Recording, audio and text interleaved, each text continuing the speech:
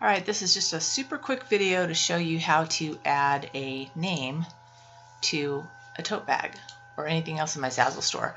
So after clicking on the Customize button, you'll see something like this, a screen like this. Go up here to the left, hit Text, and then Add Text. And then we're going to add a name on here. Go with Casey. Alright, so you can choose your fonts over here. You've got a whole bunch to choose from, and you've got different ones you can look at. You can do handwriting, calligraphy if you want, or just all fonts. I've chosen Cookie earlier because I like it. So I'm going to bring this up, and if you notice that green line right there, that's a kind of a snap line, and it shows that I'm right smack dab in the middle of my tote bag. So I think this looks good. So I'm going to look at the preview now. Okay, I like that here. I brought it up. However, I could make this a little bit better, and I'm going to show you how to do that. So go back here. I have selected Casey. I'm going to, on my keyboard, I'm going to hit Control C, which is copy, and then Control V, which is paste.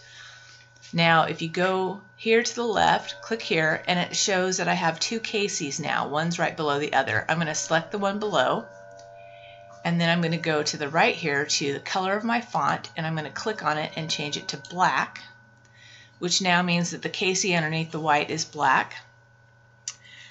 Next, I'm going to hold the Control key on my keyboard, and then I'm going to use my arrow keys, and that will move the underside layer just a tiny little bit. So I'm going to go a little to the left, 2 taps, and then I'm going to go 2 taps down.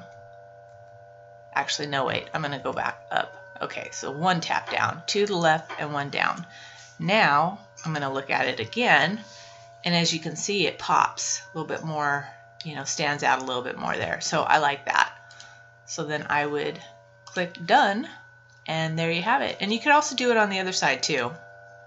Actually, let me show you how to do that real fast. Okay, go back into the Customize part, and then what you can do is click the Casey here and then hit the Shift key and click Casey below. That locks those 2 layers, and then go Control Copy and then click on the back and then go Control V, and there you go. Now you didn't have to recenter it or anything. It's already been done because it was done on the front.